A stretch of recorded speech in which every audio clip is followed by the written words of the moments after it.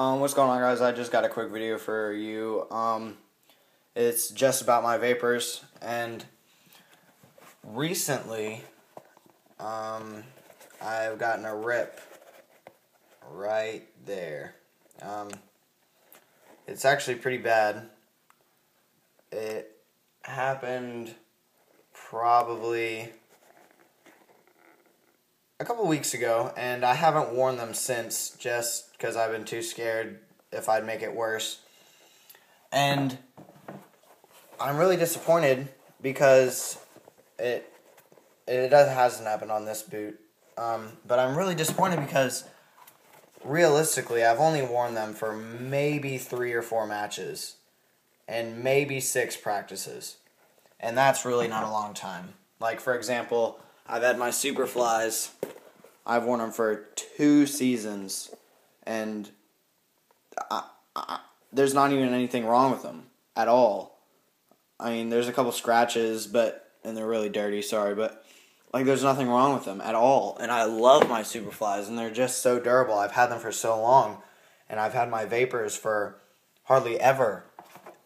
I mean, I've had them for a while, but I haven't worn them yet. Really, I haven't even gotten into wearing them because I got them right as my club soccer season was ending. And this is such a huge bummer to me. And I've heard of people talking about it happening to their vapors.